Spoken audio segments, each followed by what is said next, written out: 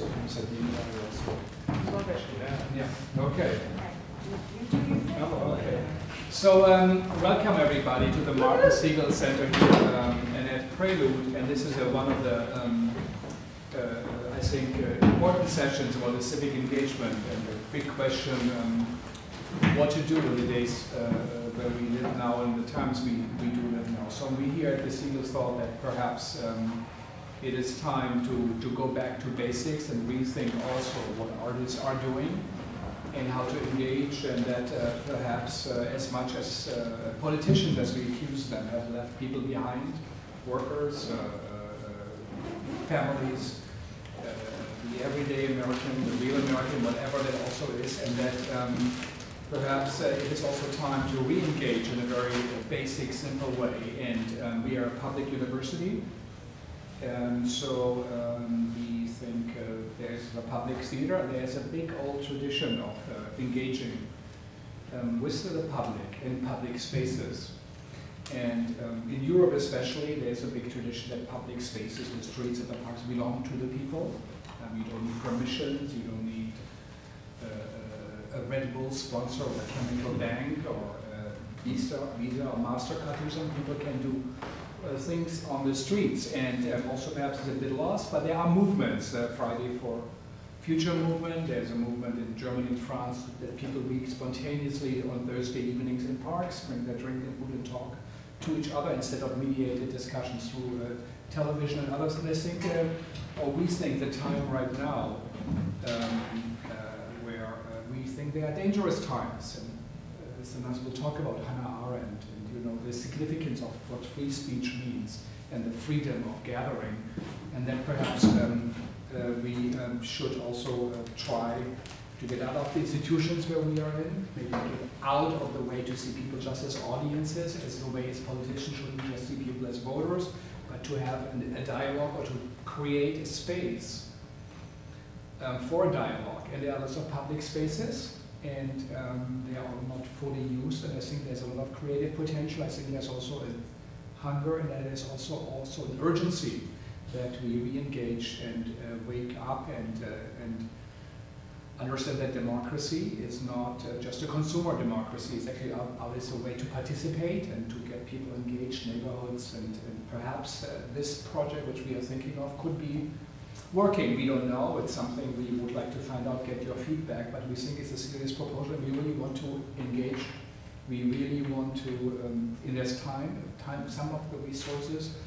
And Susan Nass, who has been the Prelude curator, also said that she liked the idea of the project. So she has been working a bit with us, did some research, and I would like to ask you to share your thoughts, and then maybe we come together in a small circle, and then we discuss or think what this could mean. We will see this as a founding moment of that movement and see if it will get traction or not, but I think we all have to do something in life, and something in our specific moments, and engage with something. So this is a contribution what we will try to do. We have to try many, many things, and will work, some won't work.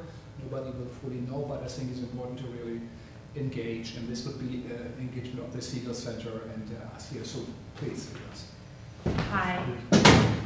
This is going to feel a lot more formal for a moment than it finally will be, because practice behind a podium, and so I'm going to keep it. But it's only a brief little thing that I want to. Oh, Ellie and Drew, excellent. Join us, please have a snack. Also, I want to note that anytime you feel the desire, come by, get a snack. So come through. Yes, great, awesome. So I know most of you, and those who I don't know, I look forward to getting to know by the end of this evening. So Hannah Arendt, I had no idea who she was until Frank brought her up, which is actually, it's a point with most of the people that I researched for this, this talk, which is a 3 to 5 minute talk. So, but this is all my research. I've got like I've got a lot of articles, and I'm going to leave it right here in case you at some point want to look at it. So Frank came to me with this idea, and there was just something about it that I feel like I was like on the same level with you in that moment, where it was, I don't know what we need to do, but I know we both wanted to move towards something. And so we started to just meet and work on it, I think, is the first step towards a lot of, that's the way my artistic process definitely works, which is my essential thing that I do, is just get together and figure it out. And so that's kind of what we are doing. So welcome to the inaugural public assembly for the Public Parks Project, which is a new initiative, a new public laboratory devoted to civic engagement through theater performance research on the aesthetic and the political. Our first idea is to organize speeches, public dialogues, storytelling, discourses, music in all 140 parks in New York City. Now that sounds pretty ambitious, but I really think that the idea is feasible. And if we look at some of the archives for the public parks, if you go, you can find these online. They really speak to what happens when you get a group of people in a public space, you have them congregate. Our lives are increasingly privatized, and in spite of, or possibly because of social media, actual physical spaces of ritual and practice, shared practice and shared inquiry are disappearing. Yet there is this need, this desire, and I can feel it with myself. My friends, Drew came over a month ago, and we had a salon sort of thing where we sat down and we were like, we have to start talking to each other or nothing's going to change. But anyway, we need to remain, people are still desire to come together face to face and have conversations towards understanding common good, whatever that might mean. I mean it in the most general way at this point. Questions, where do we all stand? What do we care about? How are we connected? And we want to engage these public parks as spaces of discourse. And we also need to give structure to that discourse as we open them up for human congregation. Allen Ginsberg. He's not the only one, but he definitely has a photo in there. So I did, as I said, a lot of research for this. Someone I stumbled across, and a lot of these names are new to me, but definitely not new to other people, so forgive me. German philosopher and sociologist Jürgen Habermas, he did a lot of work on the public sphere, which is, again, you may already know this, but a social area where individuals come together freely to discuss and identify problems, and through discussion influence political action. His idea was that by having private individuals and government authorities, by finding a place between private individuals and government authorities where people could debate public matters, this could serve as a sort of counterweight to political authority. That being said, his conception of the public sphere is no longer adequate for the critiques of the limits of actual existing democracy in late capitalist societies, which is something that Nancy Fraser brings up. She's a critical theorist and a feminist. It's a very long, dense article that you can find there. And she counters that an adequate conception of the public sphere requires the elimination of social inequality, and that a multiplicity of spheres is preferable to a single public sphere. So that is what we are doing, this 140 parks, this idea of multiplicity is creating a regularly held multi-space engagement wherein different publics can sit together and engage in explorative conversations. The idea being that these networks that are many will intersect. And like a labyrinth, this is a multi-cural labyrinth, which is more like a maze and less like a labyrinth. It has many entrances, many pathways, multiple chains. It's open-ended, and you can enter it from many different ways. It's like a hypertext. You'll find that article in there too. So this made me think about how important it is for us to be thinking about local organizing over national leadership at this moment in time. I mean, so much can happen through decentralized power, as evidenced from Black Lives Matter, the Me Too movement, and Greta Thunberg, who, I mean, yes. So she is proof that one 16-year-old person can turn the tide of human consciousness on the unfolding climate crisis. Historically, another inspiration, which was new to me but shouldn't have been new to me, is Joseph Beuys, German artist and member of Fluxus, who, I thought he was pretty cool. He held open public debates on a very wide variety of subjects, including political, environmental, social, and long-term cultural trends. And he introduced this idea of the social sculpture to mean human activity as a work of art that strives to structure and shape society or the environment using language, thoughts, actions, objects. Yes, and he created the term to embody his understanding of the art's potential to transform human society. So, he also has an incredible yellow vest, and it has like a fur, there's a fur in the pocket. That'll come up later. We are now in the moment of working on the concept, and we want your advice as our theater community, as artists, collaborators, fellow citizens. We want to try to do something small that maybe gets bigger, and this is just the beginning.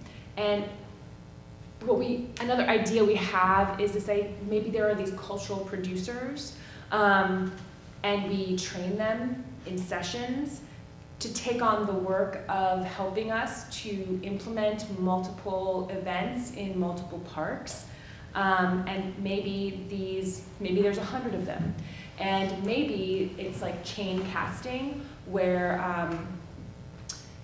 we find 100 people that through, in terms of like race, age, gender identity, represent the makeup of New York City. So we're also thinking about inclusion and representation, because we can't talk about inclusion and we have to practice it. So that's also on our minds.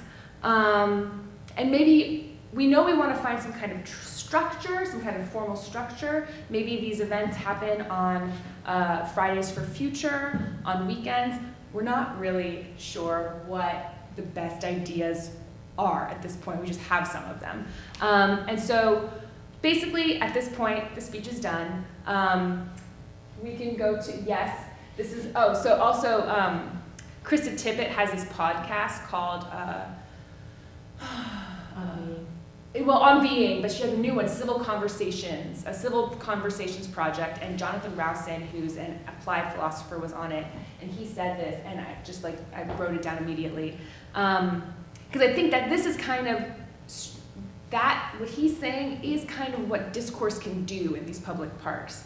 So our questions, what ideas do you have that you'd like to contribute? What is important for us to be thinking about as we move forward? What excites you? How much you want to be involved? Let's start talking. So I think if we could just take our chairs, and you should come down here too. Jackie, you too. Jump on down. I'm gonna move this program.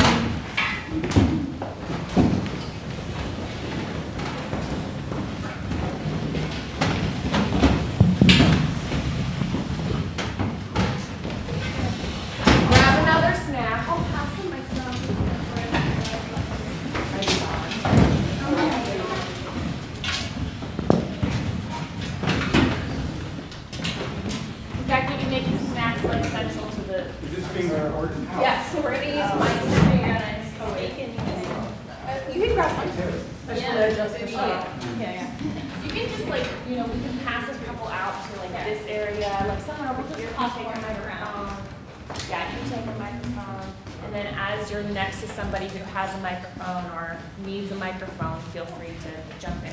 Here, you take it.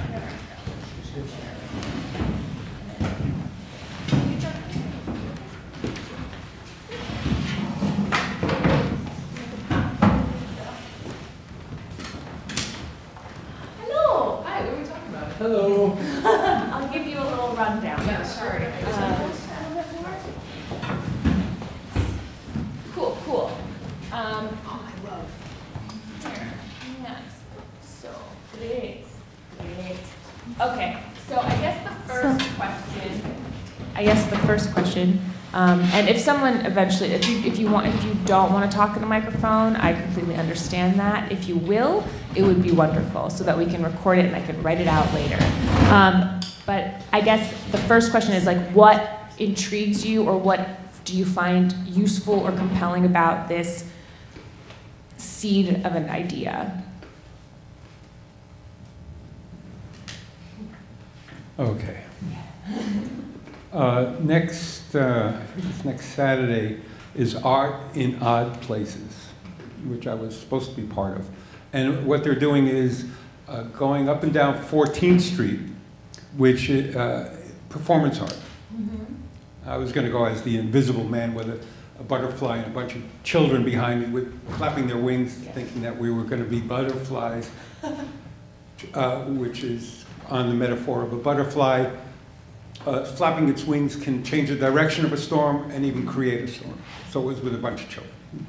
But I'm just saying, so there are things happening. I grew up in New York, and Union Square is notorious for a place that is a social sculpture in the metaphor of Joseph Beuys.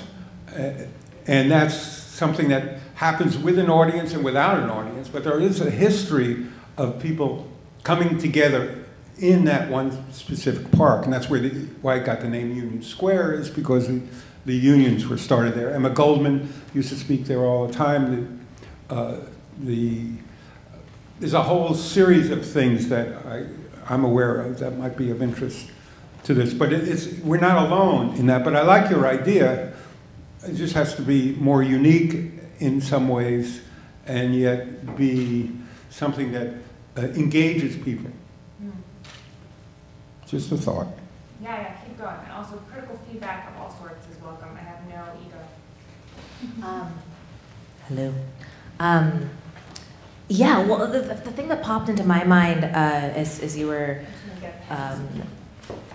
as you introduced this, and thank you for it, is the fact that, I don't know, I guess my mind just jumped to, it could be anything. And when I think that there's so much work that is in public spaces that kind of, to me, sits under the umbrella of this is work in a public space. And so there seem to be a lot of characteristics that work can take on, you know, which whatever that is and whatever that has been for the last, I'll just say 5 decades, just because I feel like that's where a lot of the work that I've engaged with was created, between New York City, where I've been for almost 16 years, and Washington, D.C., where I was born, is that it has needed to engage safely with the public. And so I guess what I'm trying to say is that my mind just kind of burst just now, because I'm like, it could be so many things. I guess I hear it public space, work in public spaces, and my mind just goes to a certain color palette, it goes to a certain type of art. I also do performance art, and so, you know, it is definitely a haven for performance artists and people that are working with spaces and people in the moment. But I guess what I'm most excited about is just upending that and figuring out how to create something that is new and that really seizes people and merits that second look. Maybe this is me being jaded, but I feel like it's very possible to walk by a public mural that has had every amount of heart and soul and meaning and intention behind it, but people just walk by it because it continues to look like everything else around it, because it looks like the most rebellious version of art that was happening in a world that we are no longer living in. So I'm thrilled about the idea of making things that command attention again and that really get people's attention and that I guess we haven't seen before in that case. And if we could, when you guys start talking, just at the first round of this, if you could just give us your name so that we start to get to know each other, that would be very cool. I'm Ellie. Who are you? I'm Segal. I'm Sanaz. So I'm Victoire.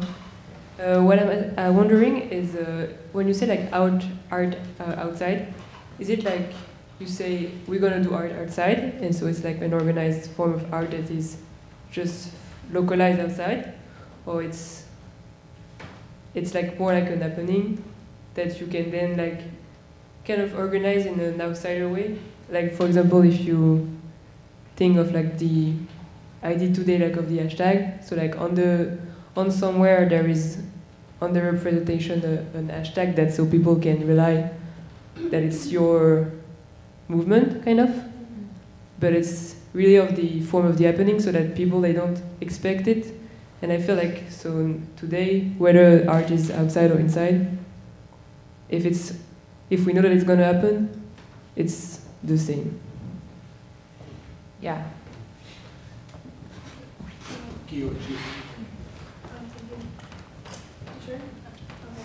Hi, I'm Tori, and I'm really excited that this is happening right now because it's been like totally on my mind about, I'm a theater artist, but I've been wanting to get more into theater therapy and community theater or like public theater like this, so this is really cool.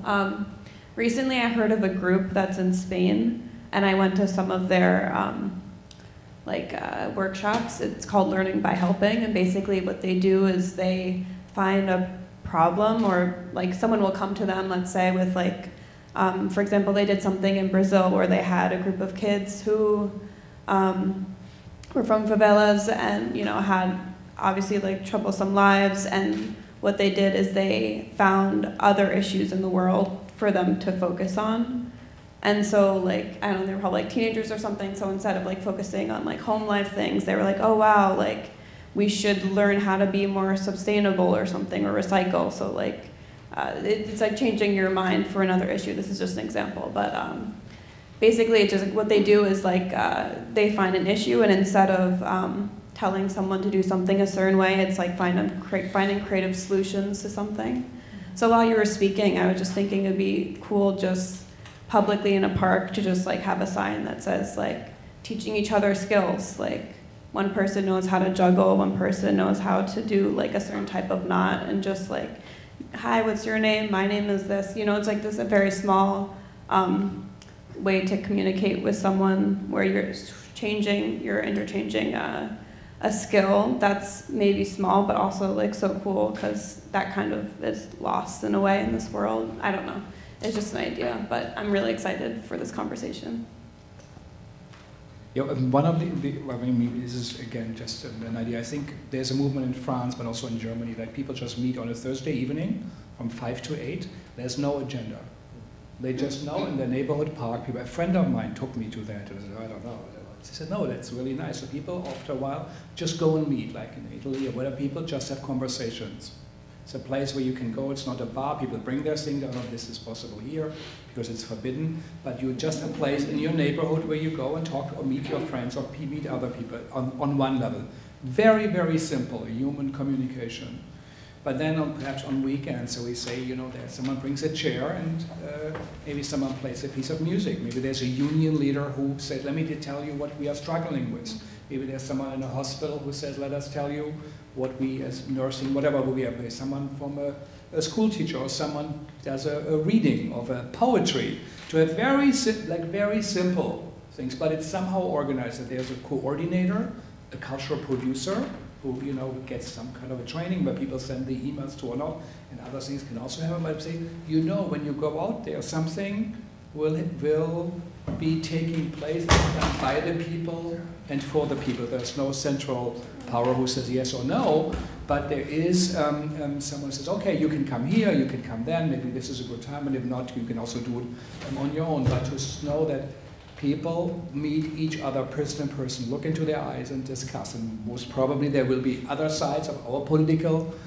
opinion also do things, but then see who does it better, because I think we will win. We will have a better argument, and we will include people and say it's not scary to imagine a different future. I think Edouard Glissant, who was here in this building, he always said all the fears that people have perhaps righteously about jobs and how to live and it's changing, it's a failure of imagination. We can imagine a different future, and that this just helps that people feel at home and connected, and is a very simple old idea of a Greek, community where people are in public spaces talking about perhaps philosophy. I know if I would ask philosophy professors here or students or teachers, they could go out and discuss Plato at 10 o'clock in Brooklyn, if it doesn't rain, they will go. They would be thrilled. It doesn't exist. Handan, who is a colleague from me, who is a Turkish professor of theater who does playwrights, she said all her Turkish friends who are fired in schools because the government threw them out, they are teaching in parks at the moment. And so I think this is the idea, to do something so we are not, whatever the art is, not understand, we just create a forum for a civic engagement and to practice what is the most precious thing, which is free speech and an exchange of ideas.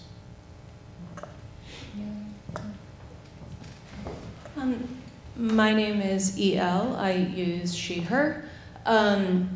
So one of the things that I would be really curious about is like what is already happening in parks that your organization could either connect with and support, or like respond to or enhance or honor.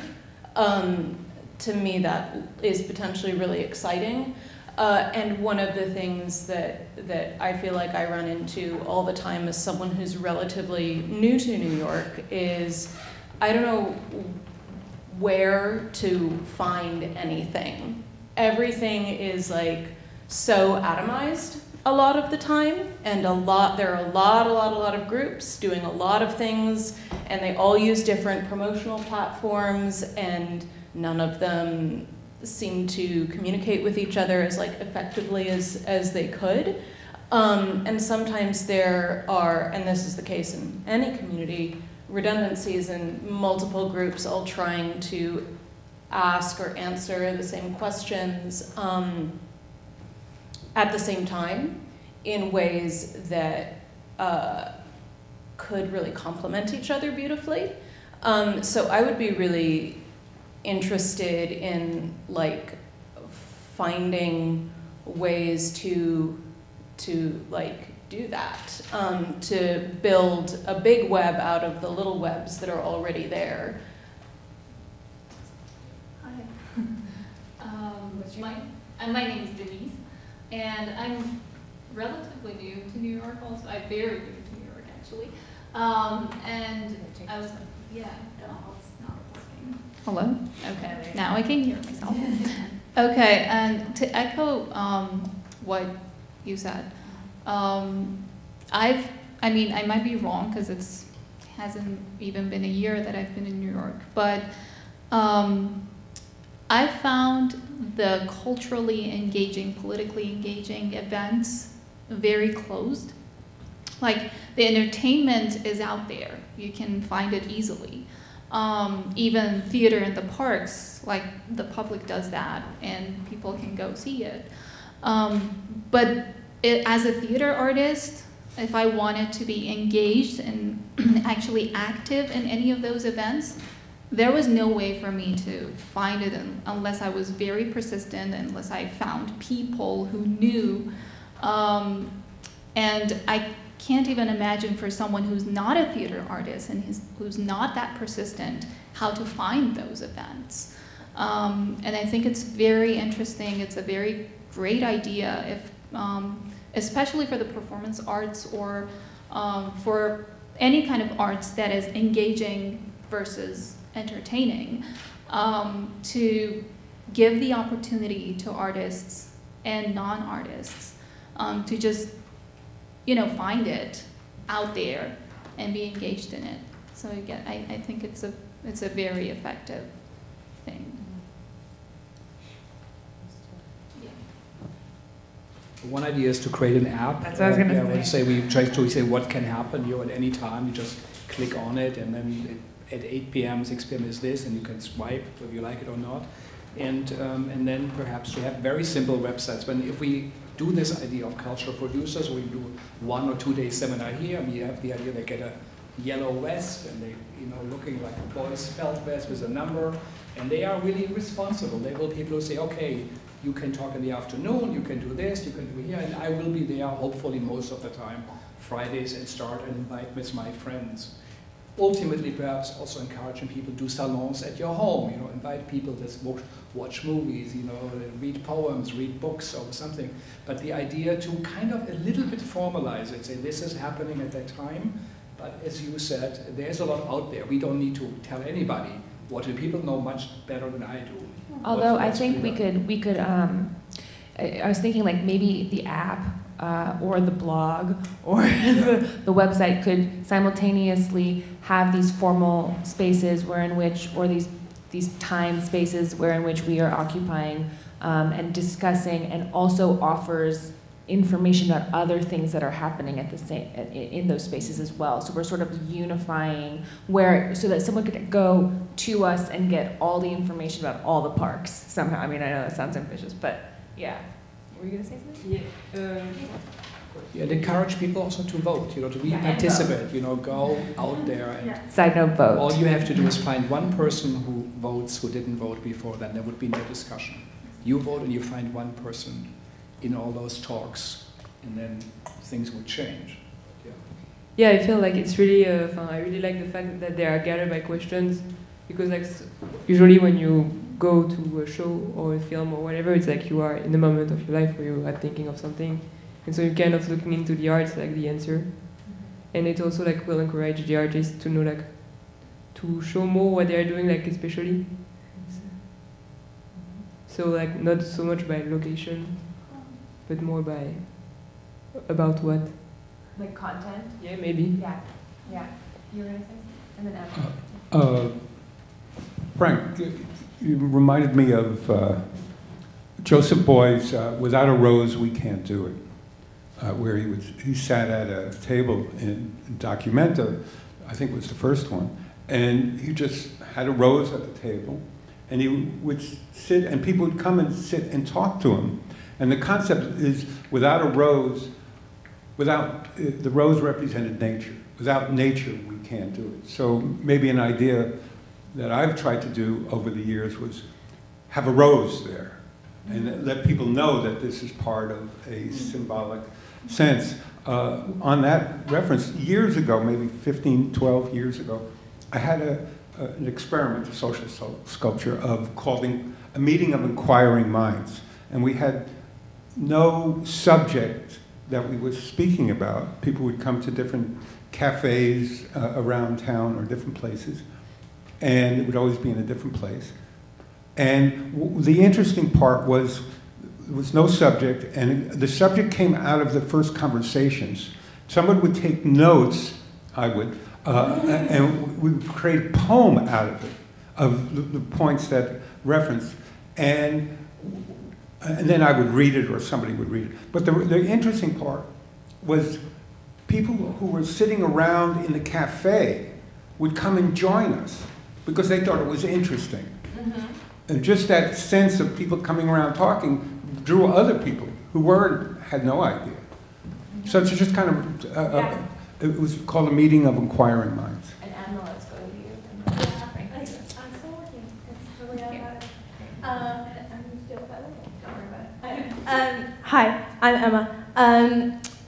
This has all made me think about sort of the concentration of geography in conjunction with this project, because I feel like so many of the new references, Fridays for the Future, Greta Thunberg, even the movements of the past couple years have been like sort of anti-geographical, meaning like using the internet and using these sort of centralizing platforms to connect people, and often that connection is so dispersed that bringing people together, you have to be following the right people, you have to be in the right conversations as if you were in a physical room, like you're in the right room. There are sort of barriers to entry through self-selection, but something like a public park is, or hopes to be, like you can't not notice it, you can't not pass through it on your way to work, and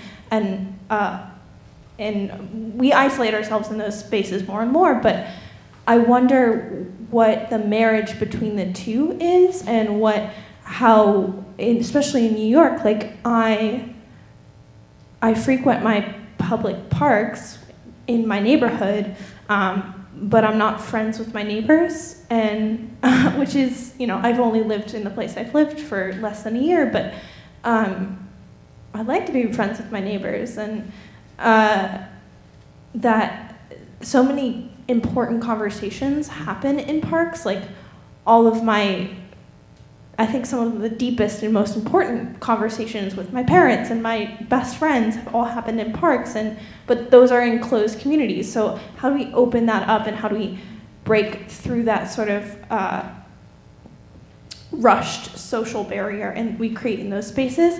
And the second thing I was thinking about was what you were saying about outsiders, and like outsiders versus insiders, which made me think of like the term outsider art, like how that is marketed in the art world, and how that is focused on people who aren't trained as artists, sort of propagating their art. And I just think that outsider art, like there's like just so many concentric circles there.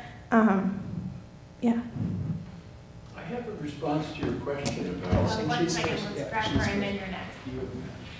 I'm Ashley. I think the one thing that I would think would be important is about being consistent in the in the scheduling of the thing.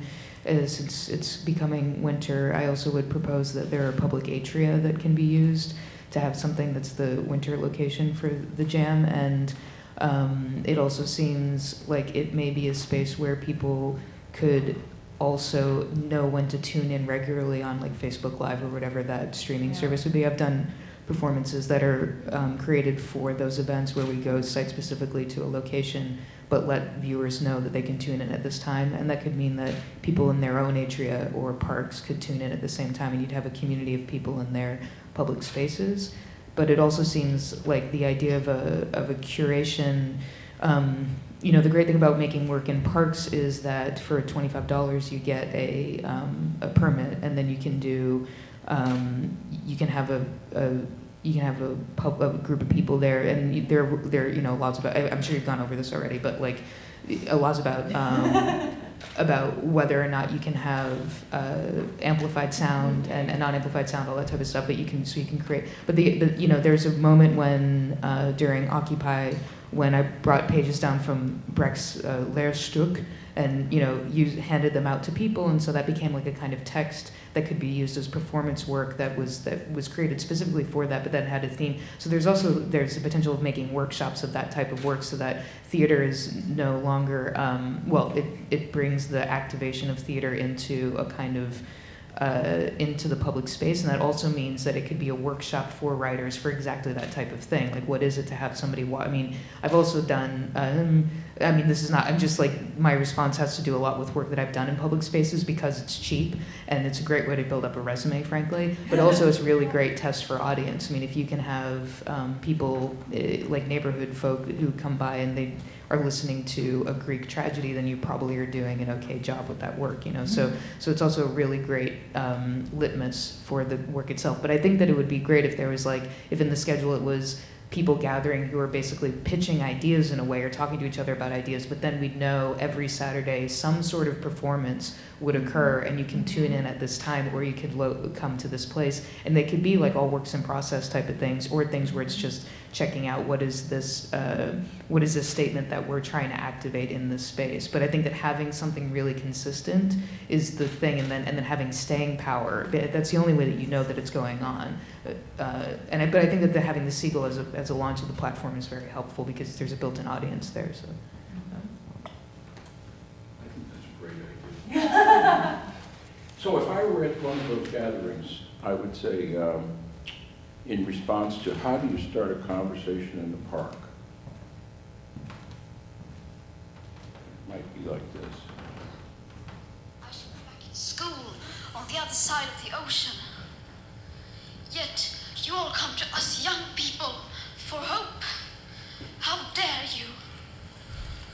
You have stolen my dreams and my childhood with your empty words. And yet You can I'm play one this of in the the lucky park. ones. You can play this in the synagogue. You can People play are this on the suffering. street. People You are can do it in the dying. boombox. You've all heard Entire it. ecosystems are collapsing. We are in the beginning We of can't a talk mass anymore extinction. exactly the What you same can way. talk after about is money and Greta fairy tales of confronts us. eternal economic growth. How dare you? For more than 30 years, the science has been crystal clear. How dare you continue to look away and come here saying So- that you're doing enough when the politics and solutions needed are I still tried to turn it off. You can't turn her off. So I was at band last week at the performance of Why. I went to see the master, you know. And I sat there in the play, and the question of the play was, why theater? Which is what we're in some ways talking about. Theater for new audience, I think. Yeah. Peter Brook. Yeah. Yeah. Theater for new audience, yeah. Yeah. Wonderful performers. The mic, yeah. Oh, sorry, wonderful performers. And the play begins by asking, you know, why theater at the very beginning of time? And then a personal critique, we got hung up on Russia and Mayakovsky, and I just didn't understand that. But 2 days before I saw the play, 4 million young people were on the street, and the play had nothing to do with that. Now, we can't write plays or do works that are always completely consistent with the moment. But what do we say in those places? And I have to say, I couldn't help myself. At the end of the play, the applause ended. I certainly waited for the applause to end. I stood up, and in my least aggressive self, I said, 4 million people, 4 million children and their supporters were on the street last week, reminding us of what we face. Why theater? Why theater? There were some, you know, different responses. I think one of the things to think about in these meetings you've called for, which I think are fabulous, is to say, how do we intervene in the culture, not just at the level of the street? How do we intervene with our peers? How do we intervene with the grand art? How do we go to ballet? How do we confront people and say, it's no longer time, nothing can be the same. The medical profession is not the same, architecture is not the same, nor is the theater.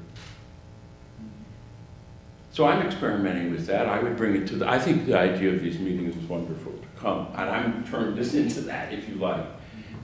And I would love to hear what. Yeah, so the idea is maybe here's a park or place in your neighborhood, and you lead a discussion. You are there in the time. I mean, we have till 8 o'clock, right?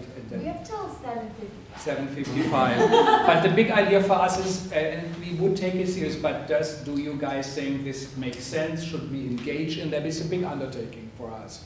So that's also you have your experience, you know. Do you feel this is something to explore? So it's a very serious question on our side. Or do you guys say, no, I don't know, that's enough stuff is already out there. So for us, it's something what we thought we would like to hear from our audience, people who do come at Prelude. Drew. Yes. that was the first thing I was going to say as I've been listening to all of this, is no matter what challenges you will inevitably face, no matter how intellectualizing we can get about what it means and picking apart, or when it comes down to people's schedules or how much it costs or how far away it is, do it anyway. That's my #1 advice. And even if it's only once a month at Columbus Circle Central Park, or if it's every night in a different park in the distant reaches of every borough, you know? No matter where you end up with this or start with this, just do it. That's my #1. come. I'm going to have Ellie, you're going to wrap us up, and then I'm going to wrap us one more time, and then everyone should go to the public, the Foundry's 25 years book launch. It's their final thing. It's their closing thing, and I have better words for that than I'm going to say when I introduce it in 5 minutes. And maybe leave your email. We're going to another session, Sarah, so we can continue this. This is just the beginning. Hand around a piece of paper with and anyone who would be willing to give their emails, and I'll invite you to the next one of these. But Ellie, please. I definitely think that this is potent and necessary and needs to happen, and I think that something that I am feeling right now, which makes me question if I'm jaded, if I'm bitter, if what, maybe all of the above, is that we all come from very different worlds, and even if we come from the same world and we're working towards creating a unified world, at our core we all come from very different worlds and very different places, and maybe this is a reason why so much, just to go back to what I was saying at the beginning, so much of the art in public spaces and those who have been permitted and promoted and archived, who are creating those pieces of work and the things that have sustained, those people are not necessarily from the same world as the worlds of everybody that you're trying to create. So I think that, yes, definitely it should happen, but there also must be the question of why are our worlds different, and the acknowledgement of where individuals come from in order to build a world that can be unified, as opposed to just putting the platform out there. Because you can't speak to someone from a completely different world if you don't understand a bit about what their world has been, and what making work is in the context of their world. That's beautiful, thank you. And I just want to say, for us, we're learning, because what we're also trying to do is organize a decentralized experience and lead an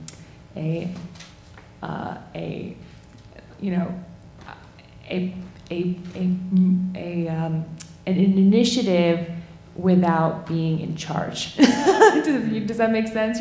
And so a lot of the wanting to sort of delegate out or expand out the agency is very much in order for it to not be just what we think it should be, which is why I think the next step is to have another meeting like this, and I look forward to seeing, I hope, many of you there, and I think everything that we experienced tonight is just the smallest beginning of what I am excited to continue on.